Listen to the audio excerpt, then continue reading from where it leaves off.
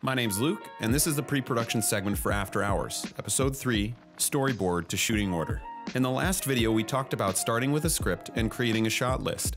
From there, we moved into creating a storyboard. In this video, we're going to tackle creating an efficient shooting order from the shot list and how you can use the storyboards and overheads to make things more efficient for you and your crew.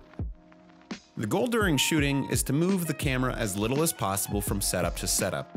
On most shoots, if you were to simply shoot the storyboards in order, it can make for an extremely slow process. No matter the size of the budget, you'll end up spending loads of time moving the camera and resetting lighting over and over. So, you really want to organize shots in the order that is most efficient. 9 times out of 10, that means it's going to be out of order.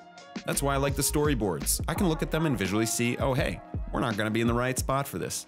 In addition, they make it easy for me to organize my shooting order. To start the process, I print out the storyboards and cut each storyboard frame out. Then, I organize them in piles of similarity or proximity, using what I already know about the location and how I want to move the camera. There is in fact a more efficient way to do this, and if you want to know more, I recommend the Complete Film Production Handbook, which goes way more in depth. You can find that in the description of this video.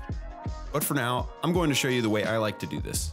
I created a new column in my shot list spreadsheet so that I could match up the shot numbers with the setups. From there, I created an overall overhead in Photoshop using the floor plan of the location I was going to be shooting in. This allowed a literal bird's eye view of the logistics involved in moving lights and gear. This would have been setup number 1. Just next to it is setup 3, then 4 through 16 in the office. And of course, as you move down the hall, setups 18 through 31 and 33 through 35. Again, this represents the setup order of the camera, not the shot numbers. Generally, you would have an assistant director do this, but on low-budget projects you end up having to do it yourself. After compiling these two things together, I did overheads for each individual setup and matched those overheads with the storyboards in a booklet which I ended up printing out.